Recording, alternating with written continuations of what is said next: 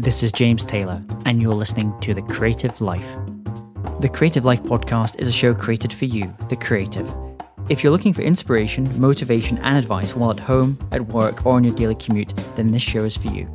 Each episode brings you a successful creative, whether that's a musician, writer, artist, designer, performer, educator, or creative entrepreneur.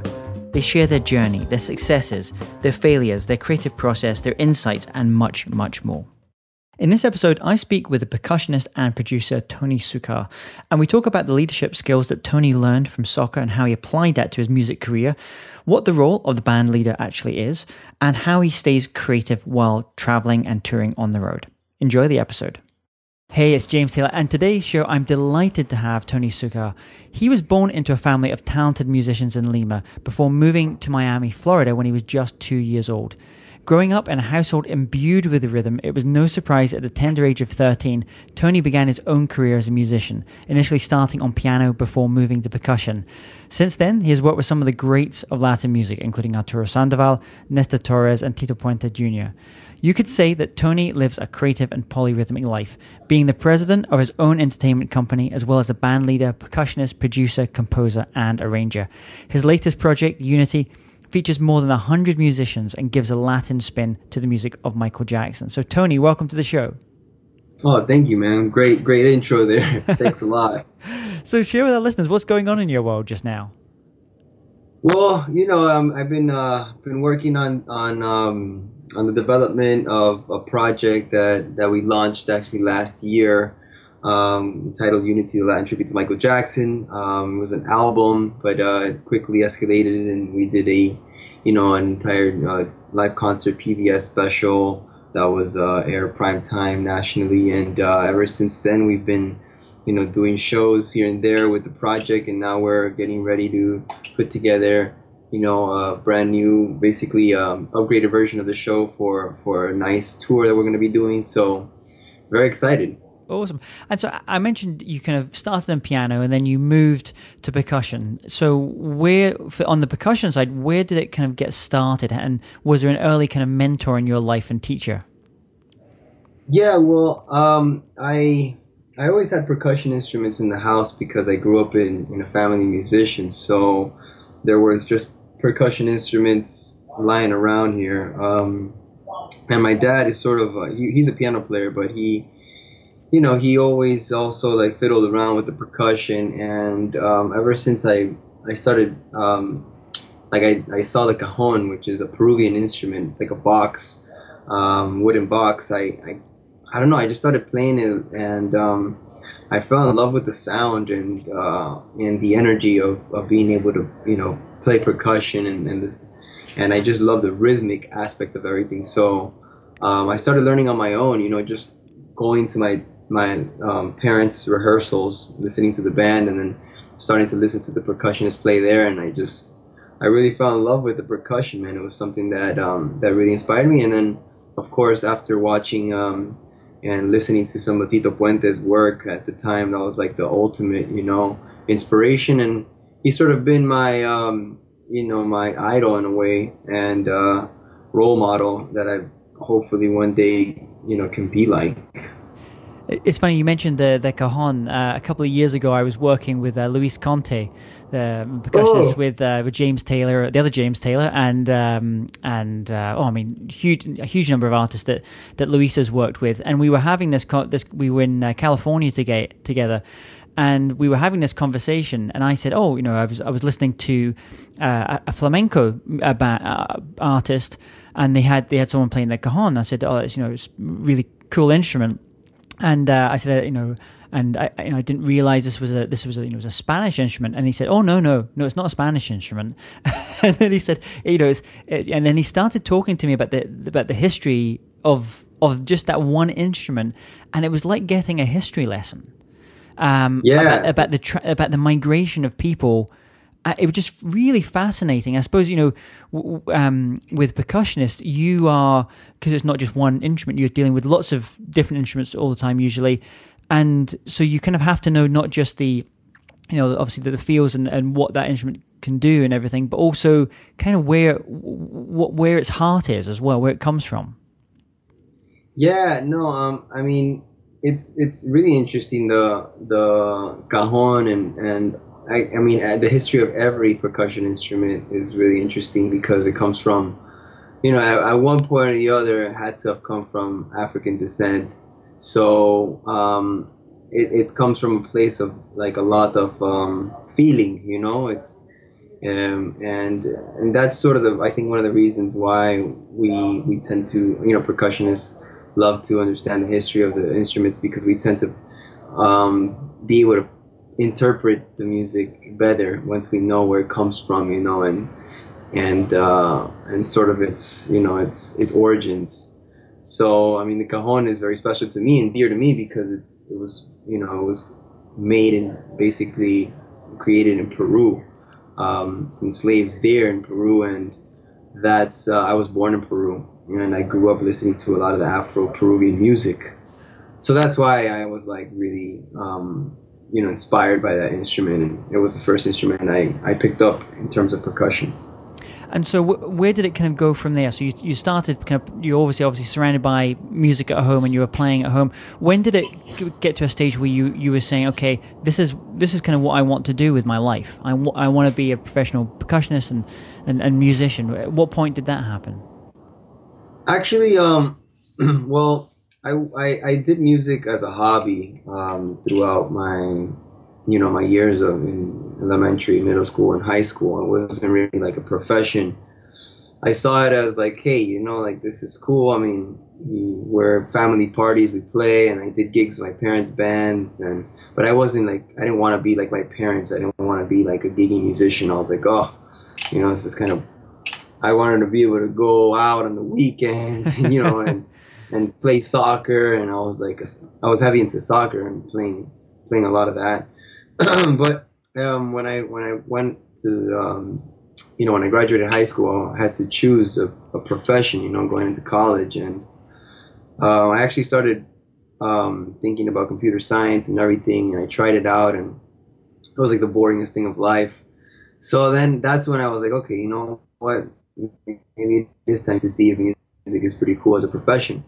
And that I was like, I entered this world of, now this is like a real deal competition. Everybody's high level musicians, and everybody knew how to play their instruments very well. They were great readers. They could play jazz, they could play classical music, all these different styles of music that I wasn't really exposed to. That's when I was like, oh my gosh, and I'm a really competitive person, so I love the challenge, and it became like sort of addicting in a way. I was like, man, I really want to get better in this and that and this, and then all of a sudden it was like a fever, trying to get really, really good.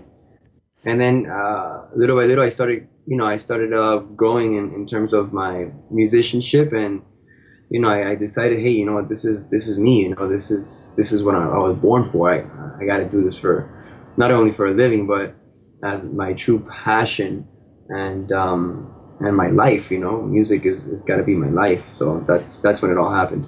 But you'd also obviously seen your family as professional musicians as well. It's a tough job. It's a difficult job, a difficult profession in terms of making a living, make a good living. You're working kind of pretty unsocial hours to a lot of time as well. So when you decided, okay, I'm going to do this, did you have a feel that you kind of wanted to do it maybe in a different way, or you kind of wanted to come at it from a slightly different perspective than maybe your parents or your family or other people around you had? Absolutely. I think, I definitely wanted to do this differently because my parents, they dedicate themselves more to playing shows and gigs, like as an entertainment band. So they will do like a lot of covers and stuff like that, which is cool. There's a lot of gigs for that here in town, Miami, especially Miami. But I didn't want to be in that life. I wanted to do, I wanted to produce, make my own arrangements, and be a band leader. I really wanted to have my own band because I didn't like the fact that I had to depend on other people calling me to do shows, and I didn't have full control of my own, of my own destiny with my music. I wanted the people to really feel my inspiration and what I'm about, musically speaking. So I chose that route, and instead of being like the ordinary percussionist that, you know, plays with everyone and records with everyone and does this and that, I wanted to, you know, be able to produce my own records, write arrangements, compose, produce, and then also be all around, you know, be an entrepreneur, know the business inside out, so I could do my own projects, and sort of that's what I've been dedicating myself to. I don't really see myself as a musician percussionist per se. I see myself more as a producer, entrepreneur, sort of like you know, Quincy Jones type of way, but, you know, in the Latin world, mixed with, you know, of course, like Tito Puente, you know, since he plays the instrument that I love the most, and also he was able to accomplish a lot of the things that I want to accomplish in my career. Yeah, I mean, you mentioned like Quincy Jones, obviously great trumpet player originally with Frank Sinatra and, you know, Yeah. a whole bunch of folks. But that's a big jump, taking that jump, because it's I would imagine it's very easy just to be the hired hand, to kind of sit back, less pressure, get the calls, go and do the shows, kind of straightforward. But when you're obviously the band leader, you're putting everything, you're putting all the deals together as well.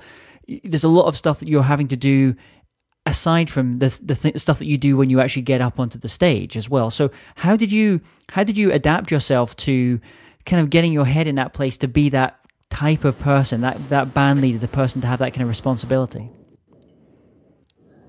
Well, you know, it all has to do with being that type of person that likes the challenge, you know, and that is always trying to push the bar and having leadership. You know, I think leaders, you're born a leader. You know, I really think that you need to be in that frequency, you know, and be able to accept that you're gonna have like a crazy lifestyle. You probably won't have time for anything ever. You're gonna have to sacrifice a lot. But I feel like the reward is much bigger because you're leaving much more of a legacy in a way, you know. And yeah, of course, I think that the minority of musicians want to do that because, like you said, the sacrifice and you know, there's a lot of easier routes to take, but again, like, it's up to those few guys that really want to take that chance, you know, because it is a big chance, you know, and you're risking a lot. But I did it because I'm a very challenging person. I come from a background of a lot of soccer. I think that helped me a lot too, because it taught me a lot of discipline, you know, and being able to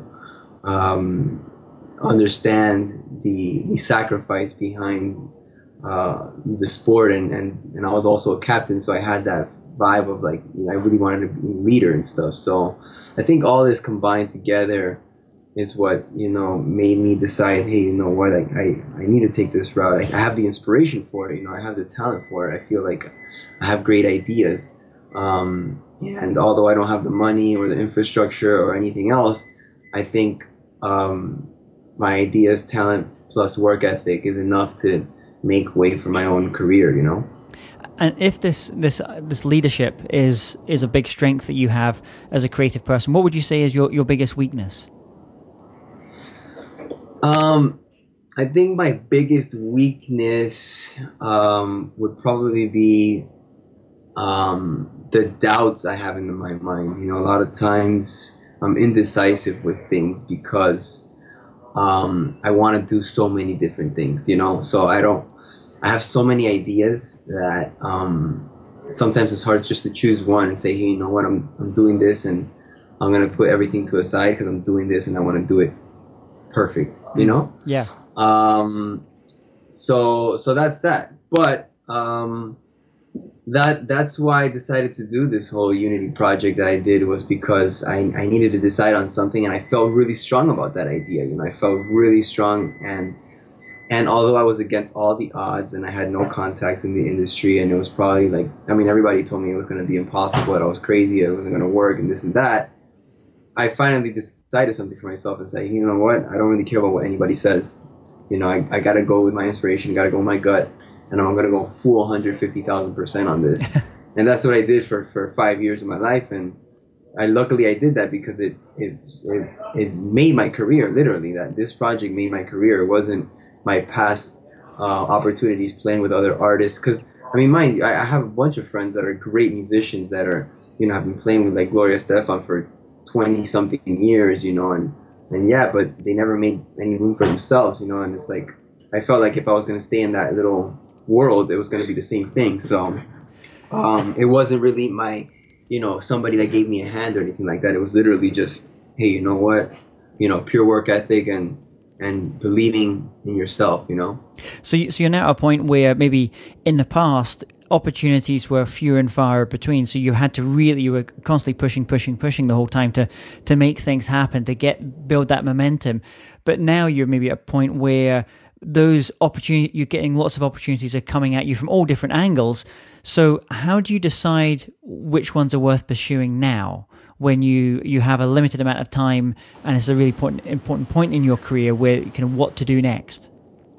Yeah, that's where the weakness comes in, you know, where it's like now there's a lot of options, there's a lot of contacts, there's so much to do. Now I know how to do it a lot quicker, but you're facing now the issue with the business side of things, you know, where it's like, okay, we want to do this project, you know, and you have a Universal, you have a Sony, you have one of these big monster record labels that want to come in and partner.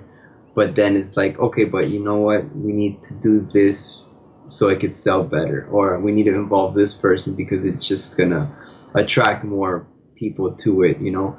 While when I first started my project, it had nothing to do. I had not one thought of being commercial. I didn't have one thought of like, oh, I want to sell more records. It was more like, man, I just want to make this as musical as possible, like just make it amazing, you know.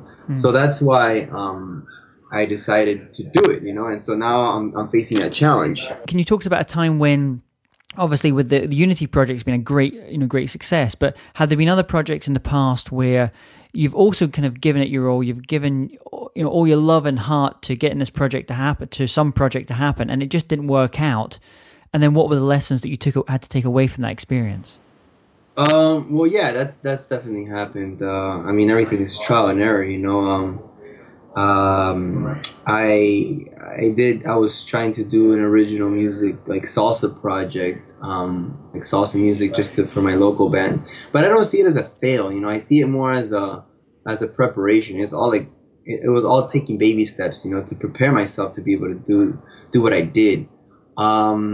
And I learned a lot, you know. It was more learning on the technical side of things, learning also about musicians, how they record, and what musicians to call for what styles of music. It opened up doors for me to do local gigs with my band. But again, it was, I put the same amount of dedication and passion to it, but I don't want to say the same amount of work ethic, you know.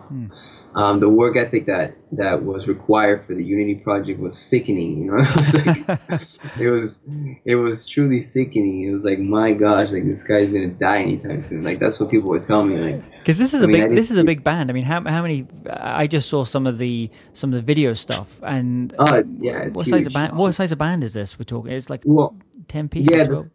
Yeah, the smallest size band that we have with the Unity project is 16. That's like the smallest version. So, I mean, in the PBS special that we did, we had a 37-piece band, you know, and I mean, all types of instruments. You know, you have all the Latin percussion stuff. You have the rhythm section, like, you know, bass, keyboard player, piano player, guitar, and you have harp. You know, you have the choir, you have the strings, you have the background singers, you have the 5 horns. It's a lot of elements, you know. And but the tough part is also not only getting everybody together, but then getting everybody to be on that mindset of, I gotta play my own role, you know, and treat it as if it's almost as if it's a symphonic orchestra, you know, but playing salsa music with Michael Jackson influence. So you have a lot of the pop element too. It's a lot of arranging, a lot of organization, and keep in mind that this whole thing has been independently managed. basically. How do you, in terms of leadership style for something like this, obviously there's lots of the history of music. You've got guys like Buddy Rich, who were they had a certain type of leadership style when it came to dealing with musicians, and they were pretty dictatorial. And then you have obviously other people like the Duke Ellingtons and other people who had a different kind of style. So what's your vibe when you come into that coming to that sound check, or you've run through the sound check, and then you're backstage, you're about to come on. What's the kind of the pre-game talk, pep talk that you give to the team? Well, luckily I work a lot. I work with my friends, these guys that are in my band and that perform with me are my dear friends, that have been together with me for years. So it's more of a friendship thing, I mean, we all know that we can kid around and stuff like that, but when we go into the stage as business, we gotta all execute at a very high level, professional level. So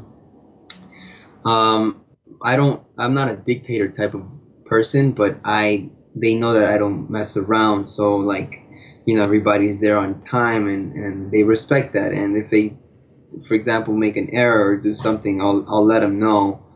And I've had to cut people before, even though they're my friends, but others realize that, and they know Tony's, no joke or whatever. But that's the way it's got to be, you've got to draw a line of discipline in order to get things done at the level, because again, people, the audience, they're buying tickets, they're buying records to go see, to have an experience at a high level, and I want to be able to bring that to them at the highest level possible. I'm not there just, hey, I'm gonna go jam. This is something that takes a lot of preparation and work, and I want to give the best to them. So this next stage, you're about to go on like more shows on the road, bigger tours, bigger, I imagine, kind of bigger production as well. How do you ensure that as you're doing this, you're also staying creative and keeping the kind of your mind kind of going, so you're not just doing that kind of same kind of show type thing every day or every night, that you're actually do you kind of, when you're on the road, are you writing all the time when you're on the road as well? Do you wait until you have a break, go back to Miami, do some more writing and recording, and then go back out on the road again? It's tough to balance all these things out at once, and that's the other challenge that I'm working on right now. I'm trying to build a team so that, because right now I'm involved in everything, in terms of the Unity project. I mean, a lot of the videos that you're watching now, I edited them, so I do all the video editing. I do a lot of the media stuff. I don't have a big team, so I'm trying to, on the production stuff even too, like creating writers and sending Stage Plus and all that stuff. So I'm building a team, crew that I can trust, that will keep that level of detail in my shows, so that I can have more time to be able to write and continue in the studio. Right now I'm working on several projects that I want to do for this upcoming year, 2017. So I'm in the pre-production stage, and I want to go full force with it, so that's where my head is at right now. Meanwhile, not lose the concentration on the live show. So it's about building a team, and being able to delegate, and that's sort of a challenge that I'm facing with right now, in order to be able to continue, the life in the studio, which is what I love too, And what's the best advice that you've ever received about making a life and a career in music? Best advice I've ever received, I think, is how it have to be, like, just the work ethic. It's it really isn't about the talent in a way. It's somebody told me that way more important is the work ethic and how bad you want it. Talent is something that many people will have, but what's going to separate you from the rest is your work ethic. If you're putting more hours into your craft, and disciplined hours, it's not about putting in just more hours fiddling around with your instrument. It's about knowing where to put it in, and like I said, like the discipline behind it. the wisdom. You have to have wisdom too. So it's literally that. I think that's been the key to my success. At least it hasn't been luck, or it hasn't been money, or hasn't been some sort of investor or something like that. No, it's been just pure work ethic, man. Like crazy work ethic, insane, and just being wise about things. And whenever a door is shut, man, just keep going forward. And there's just endless opportunities out there. You just can never give up. And you mentioned you're really into kind of soccer when you were kind of going through school and college. Is there a personal habit that you think contributes to your success? Well, I mean, I think the whole habit of caring about your health too. You know what I mean? Like caring about like the way you feel, and eating right, and not drinking, and just because you need to be able to like function at the 150,000%, when you're on the field. Like I live that same lifestyle on stage, so I care about that stuff, and I think that that discipline just keeps me on track. I'm not like after gigs, I don't go out drinking to the bars, or it's about business, getting things done, and I have fun with it. I love it so much that I don't need these other things, Yeah. So that's definitely one of the things I think is going to just stay for me forever. And then you mentioned you doing everything, including editing the videos, and you're getting into that level of depth into what you're doing, and that kind of hands-on. Do you have any kind of online resources or tools like Evernote or Pro Tools that you absolutely love? Yeah, for sure. I use Evernote all the time. Actually, I also use Wunderlist. If Google Drive ever goes down, I think my whole entire life it'll die. I use all the tools that possibly. Technology is a big thing. That's one of the things that's why I wanted to do computer science in a way, because I thought that this was going to be, what I love. And it's not that I love it. It's just that I love to be on top of technology to make my life simpler, So, I have like 12 iPads, I've written over 160 charts. So, I have them all loaded in the iPads with Fourscore, and I sync all the iPads. So when I change a tune, it changes for everyone on the iPad. So I have a router, just all these things that you can use. Of course I use Pro Tools, and I use Adobe Premiere for editing videos, and you have to be able to go parallel with technology, because it's the only way that you will be maximum efficient, with your time and with where things are going. You got to be on top of things. This is why social media is so important too, and that's why I'm always editing videos, posting them online, and communicating with my fans. Is because that's extremely important. People feel that. Yeah, I noticed you're really into getting to Facebook Live now as well. Yeah, I'm super into it, and actually I'm working on something right now with this company called IK Multimedia, which is like an awesome company that sells all these cool products for your tablets and your phones, pro audio gear. So I want to be able to do like a live stream at a show, but not only a live stream, a Facebook live stream where I have my phone and the audio is going through the phone. No, I'm going to have like, a separate entire mix coming out of the board, like a separate matrix with my engineer mixing it live so that it goes into the interface through the phone, and so that you can be watching it, but you can be listening to like a great mix, of what's going on live. So that's what I want to be doing now, and that's something I just discovered through IK, and I got in contact with them, and then they're gonna give me an endorsement with the products, So it's all about those type of ideas, just. And it's amazing. You've got obviously virtual reality now is going to start kind of taking off in a bigger way. And I can imagine with some of those things where if you're living in Beijing and you want to kind of check out, your one of your shows is going to be you don't have to just kind of sit and watch it in a very two-dimensional thing. It can almost have it that you're actually in the space watching it. Oh yeah, for sure. 360 videos are becoming way and way more popular. I'm gonna buy my first 360 camera in a couple of months once it comes out.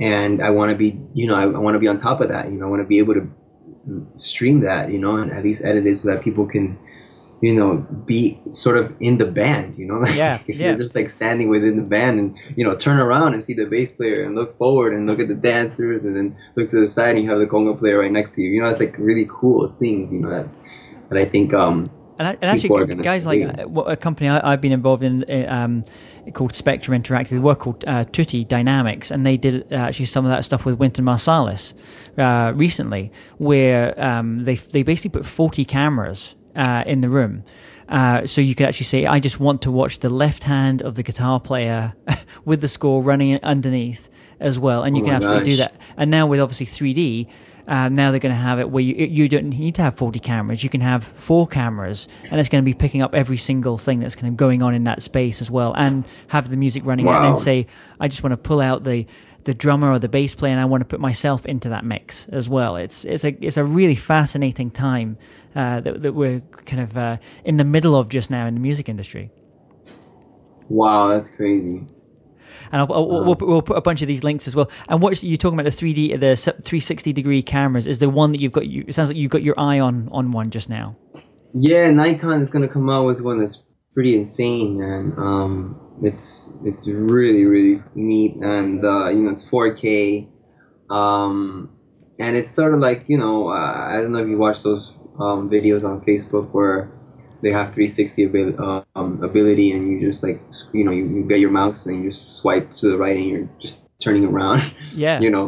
So that's exactly what you can do with this Nikon. I like it a lot because it's also the frame rates of the camera, the resolution of it, everything is awesome, I think Jacob, a friend of mine, Jacob Collier, who's a big kind of YouTube star musician, he's been experimenting it just now with his Patreon campaigns, where people pledge to have him do more 360 videos as well. So it's really really cool. So while we're talking about gadgets and things, so if you could recommend just one record and one book to our listeners, what would they be?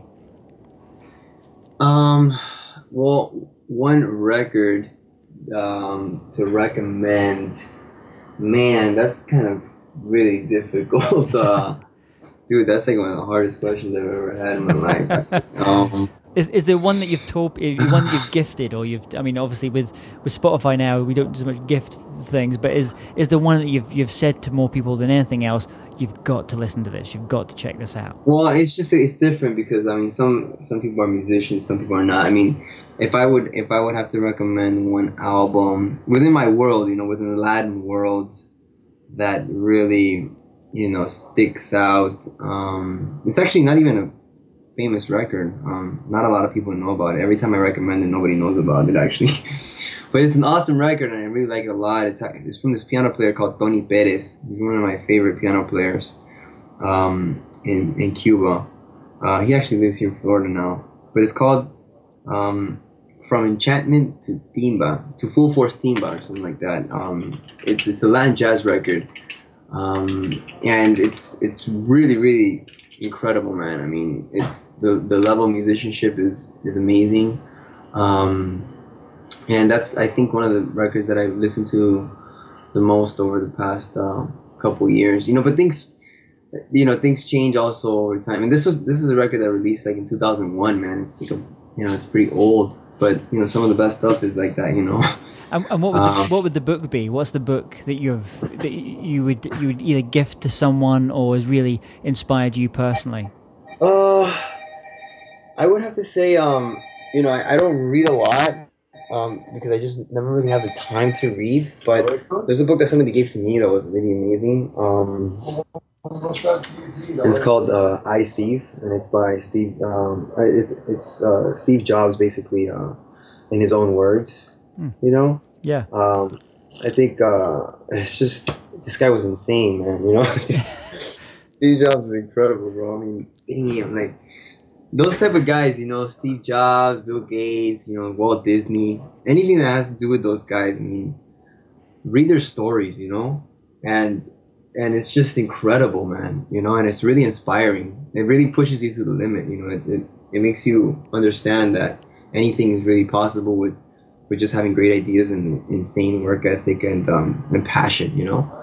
So I love the Steve Jobs program. It's great. Great. And we'll put, if people go to jamestaylor.me and just type in Tony Succar, you'll be able to find the links to all these show notes that we were just talking about as well. So the final question for you, Tony. Let's imagine if you woke up tomorrow morning and had to start from scratch. So you have the tools of your trade, you have your instruments and the knowledge that you've acquired over the years, but no one knows who you are, and you have no contacts in the business. How would you restart things? Well, I don't think I would do anything differently, but just to have my eyes more open in terms of like scammers, you know, because in this business there's like scammers everywhere, you know. It's like ridiculously insane how many people are out there to just take, you know, money from you. So I would try to avoid those people, you know, and not be so gullible at times. However, in terms of actually getting a project done and doing like the music element or the creative part, I wouldn't do it from any other different type of place, because like I said earlier in this interview, one of the keys to the success of my project was the music, you know, and it coming from such a pure place of like wanting to just do something of maximum taste and quality. It wasn't necessarily inspired by, or the focus was never to be commercial, you know, or to sell records or to make it more popular. You know, it was just all about the music, and that's what opened the doors for me. That's what attracted everybody into this project, and has been the key to success for me. So I would just do it exactly the same, you know, same exact procedure. Well, Tony, thank you so much for coming on the show. What is the best way that people can connect with you and learn more about your music and the live shows you got coming up? Well, yeah, everything is on my website, tonysuccar.com. But, you know, if you follow me through Facebook or Instagram or Twitter, you can be literally day to day with me, you know, because I'm every single day posting something and just very active on what the new things are happening, you know. So just keep up to date with me there, and we'll be chatting soon. Great. Well, Tony, thanks for coming on the show. I wish you all the best with the touring. I'll let you get back into the studio now, and all the best with the Unity project and whatever comes next. Thank you so much, man. Take care. Hey, James Taylor here again. And if you're interested in living a more creative life, then I'd love to invite you to join me as I share some of the most successful strategies and techniques that high-performing creatives use. I put them all together in a free downloadable ebook that you can get by going to jamestaylor.me. That's jamestaylor.me to get your free downloadable ebook on creativity.